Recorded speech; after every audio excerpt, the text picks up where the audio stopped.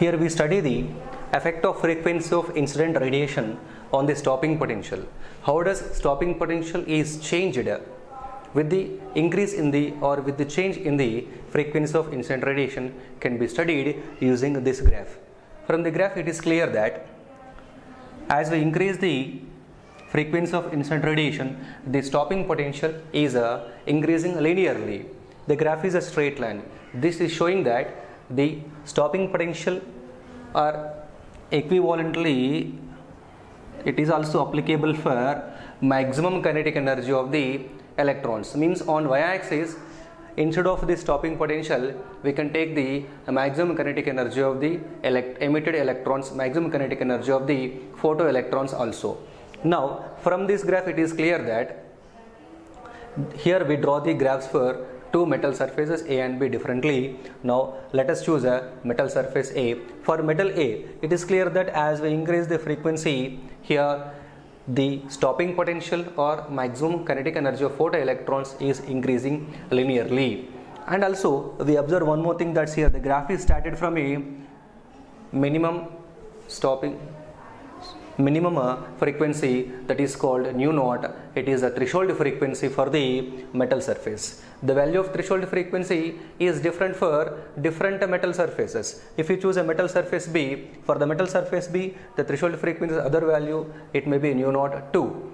Now if the frequency is greater than the threshold frequency for both the metal surfaces, we observe that as we increase the frequency, this stopping potential and also maximum kinetic energy of photoelectrons is increasing. Here we understand like this here, as we increase the frequency of incident radiation, the kinetic energy of electrons also increases. Why? Because as we increase the frequency, the energy of photon increases. As energy of photon increases, out of the total energy of the photon, from the total energy of the photon, certain amount of energy is required, that is called work function, is just to detach the electron from the metal surface. The remaining energy is given to the electron as a maximum kinetic energy. So as frequency increases, photon energy increases. As photon energy increases, except the work function, the remaining energy given as a maximum kinetic energy of electron also increases. As a maximum kinetic energy of electrons increases, here we require the more negative potential to stop the electrons. That is the reason why as frequency increases, energy of photons increases, and maximum kinetic energy of electrons and photoelectrons increases, thereby negative stopping potential also increases here.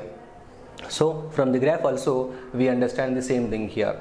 But the stopping potential and maximum kinetic energy of photoelectrons does not depend on the intensity of the incident radiation. And also we observe that for a metal surface, for A or for B, now below the minimum frequency called threshold frequency, the stopping potential values are 0.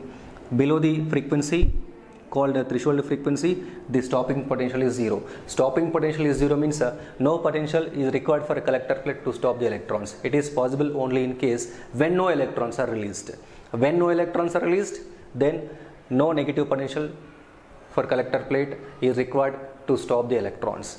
Means when the frequency of incident radiation is below the threshold frequency, stopping potential is 0. Stopping potential V0 is equal to 0, means no potential required for collector plate to stop the electrons because no electrons are released. Means photoelectric emission is not possible when the frequency is less than the threshold frequency. Now this is about the variation of the stopping potential or maximum kinetic energy of photoelectrons with the frequency of the incident radiation.